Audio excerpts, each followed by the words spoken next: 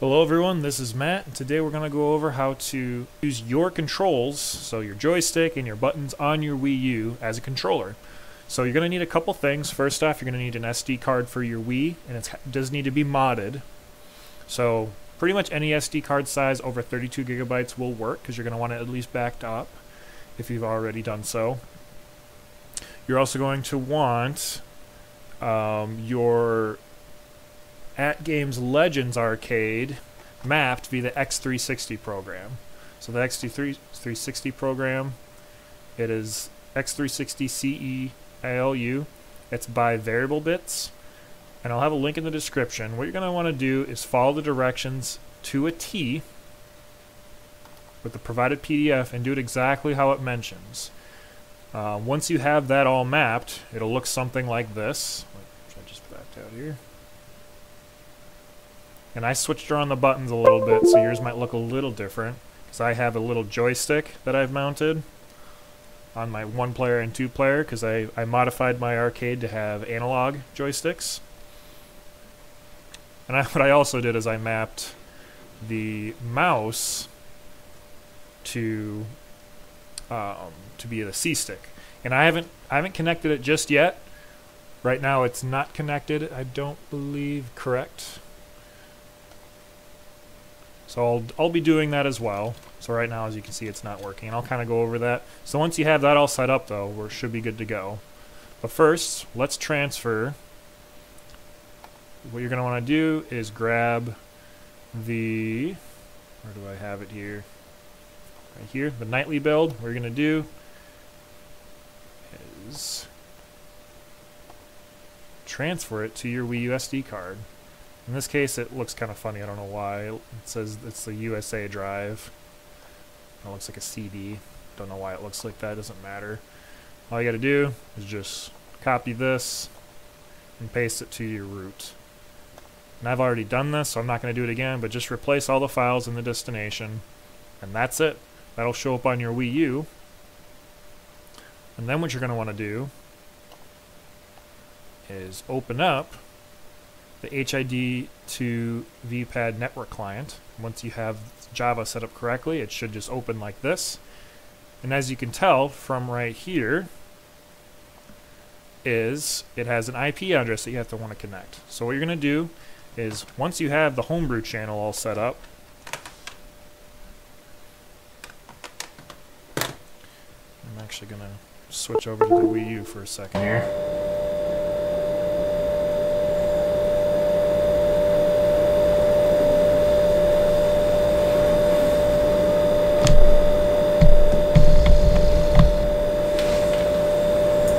Actually, let's see here. Well, I guess you could probably see it from right here. So what I'm going to do is actually flip it over to this. You can see I got the homebrew channel right there. I'm just going to select it. And that's going to boot up.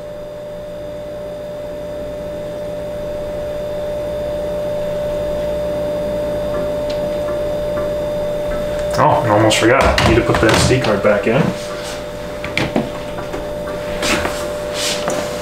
Without the SD card, you'll just have that wide screen. Actually, I need to close out and go back in. Slight goof.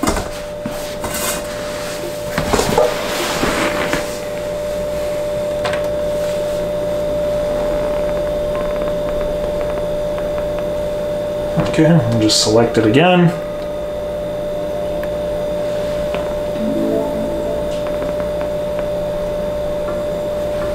What I'm going to do, see the bottom one right there, we're just going to select it.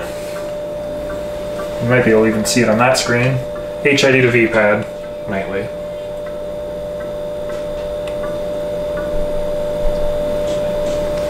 And you won't see it on the main screen, but right at the top right there, see if it focuses.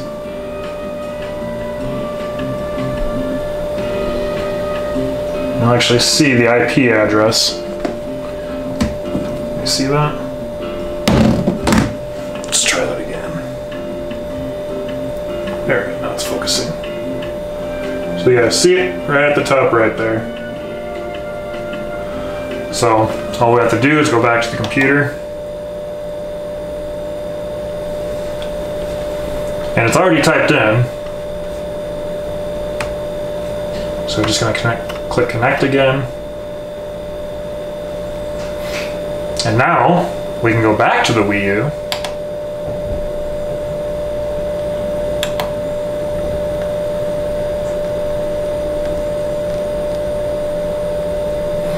And obviously you're going to need your Wii U connected to the internet in this case. Didn't think that needed to be mentioned, but now that we have it connected, all you got to do is go to the control, select, I'm just going to do the Wii U gamepad. You're going to want to choose the Wii U gamepad for games that maybe one player and require the gamepad. But just in case, I'm just going to do the Wii U Pro controller. You want to do the first one to be mapped to one player. Click A, and then click any button. I'll back up here for a sec. And then just push whatever button. And if it doesn't work, let's just go back and make sure it's connected real quick. In this case, I just didn't have the X input selected. There we go.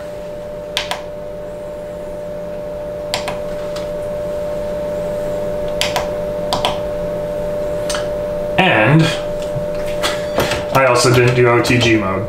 So once you get into OTG mode, first off, and you can do this before you even begin, it should all be connected now.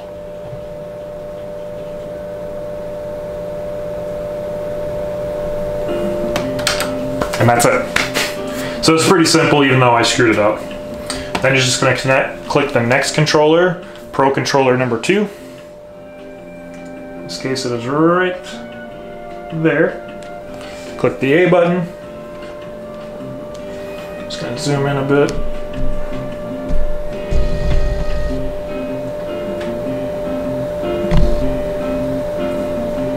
Click the A button. Click the button on your second controller. That will show up. So once you do have it connected, it will highlight the buttons that you're pressing.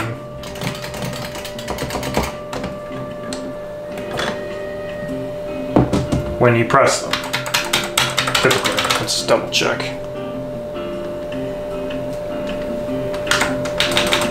Yeah. I couldn't see it very well on the thing, but when you do press them, it'll connect. I'll make sure it's working. Click the plus button on your gamepad, and that's going to apply them.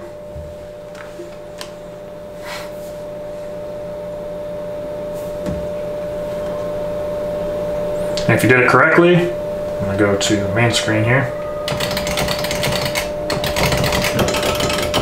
It should work. See, there's one player, there's 2 player, and there's 1 player. I'm actually using the joystick right now. But then, this is the D-pad. So it works really well. Not all of the games are going to work perfectly on the Wii U side. Super Smash Bros. I can only get worked 1 player, and the same with Donkey Kong Country, but all the other 2-player games seem to have worked unless they require a Wii remote, like Mario Party requires a Wii remote. I haven't tried a ton of games, but all the Virtual Console games I've tried out, I've tried N64, I've tried Super Nintendo, they all seem to work really, really well. So let's just go to Mario Kart. So basically games that use the Wii U Pro controller work really well.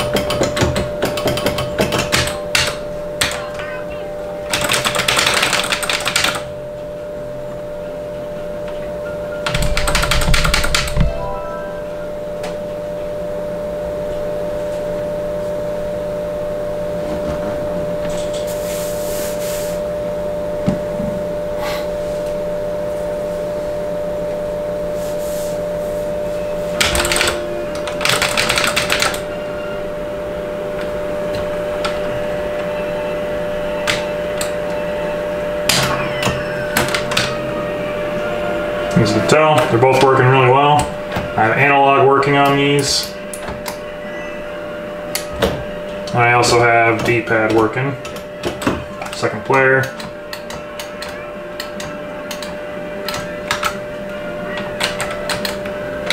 Drift's working just fine. Items working just fine. Let's get backed out of this. Show you Virtual Console, Super Smash Bros. The other thing that doesn't work besides the games that I mentioned is the virtual Wii games. And then of course GameCube games. A lot of you might not even know the Wii is capable if it's modded to play GameCube, but it is. Right now it's not. Right now I'm looking into a way to connect via, it's called X-Arcade, has these Wii/GameCube adapters. And what you can do with those is I'll have to splice all of the connections to a separate control board. But once I set it up as an X-Arcade control board, I can connect it via adapters and use it as a Wii remote. Once you have it connected as a Wii remote, pretty much any game on the Wii U is possible unless it requires a Pro controller, which I believe games like, whatchamacallit, Breath of the Wild can't use.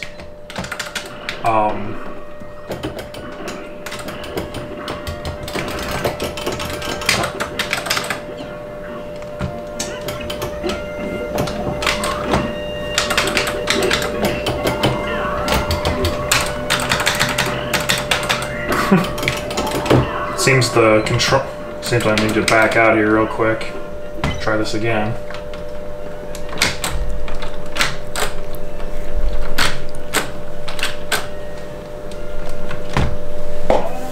Oh, I know why it's not working, because I had it set up as the gamepad.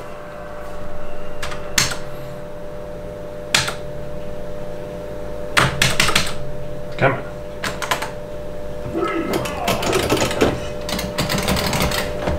Oh, that's right. Only the joysticks work in this game. I remapped it to where only the joysticks work.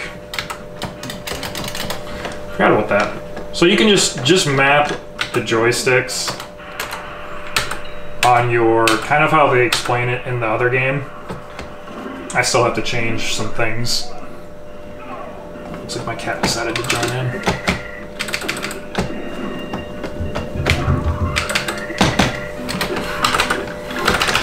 Two-player.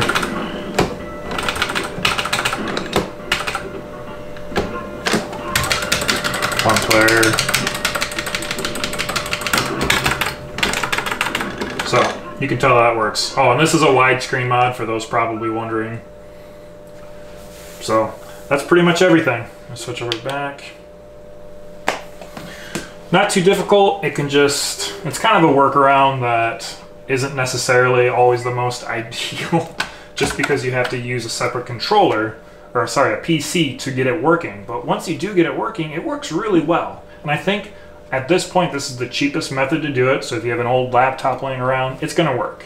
The other nice thing is maybe you're done playing Wii U games, you can open up CoinOps and just start playing, because CoinOps is automatically configured to Xbox controllers. So you can go ahead and do that.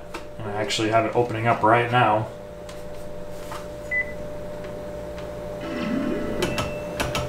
Yeah, you can automatically go in and whatever game you want.